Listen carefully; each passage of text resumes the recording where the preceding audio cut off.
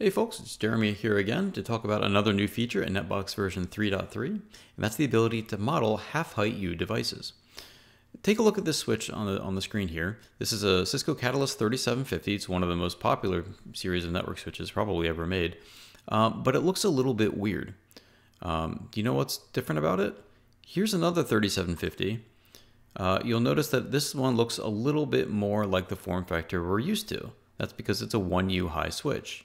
This other one is a 1.5U high switch.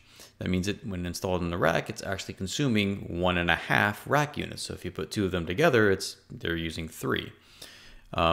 Various reasons for why this switch came to be. It's obviously not ideal because it makes it very difficult to manage rack space. But up until NetBox version 3.3, we didn't have a great way to model these. You would basically have to pretend that it was 2U high. Thanks to NetBox version 3.3 now, we don't have to do that anymore. This is actually one of our oldest feature requests. I think it was opened the day or the same week that NetBox went open source over 6 years ago. Finally got around to implementing it. And this is the ability to model devices, or device types rather, in increments of half a U. So you can actually have a 0.5U device, you could have a 1.5U device, and so on. So I'm going to run through an example of how that works today. First, we need to create our device type. So I'm going to go over here to the NetBox device type library, and that's available on GitHub. And I've already actually created a definition for this, or rather, actually someone else created it. I've updated it with the new U height to be more accurate.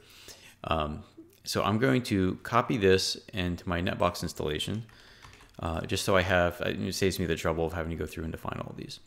So I'm going to go over to device types, go to add, or rather, sorry, I'm going to go to import, dump that data in there.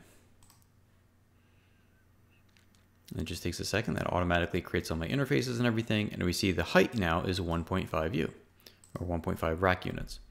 So now I'm going to go over here to a rack that I've created. It's just a typical 42U high, 19-inch wide equipment rack.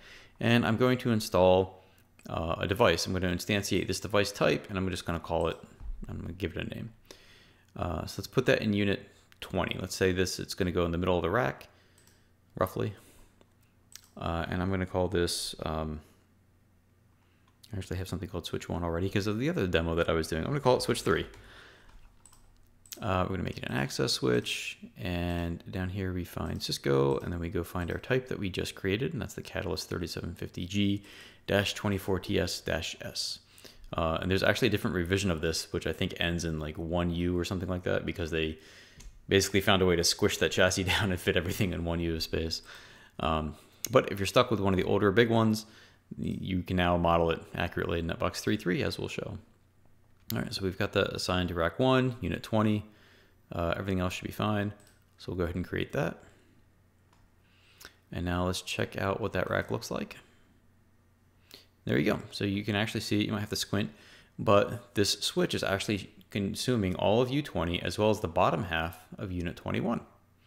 So now we have proper 1.5U devices modeled in, and this is the SVG image that illustrates the rack elevation, both the front and rear. Let's add a second one to better illustrate how that how we can show two 1.5U devices. So let's click on U21, the bit of it that we can get to. So I'm going to create switch 4. I'm going to give it the same attributes and all that, same device type. Now down here at the position, you'll see that it defaults to 21. That's not going to work because U21 is already partially occupied by the other device that we just put in there, by switch 3. So I'm actually going to scroll down and find U21.5.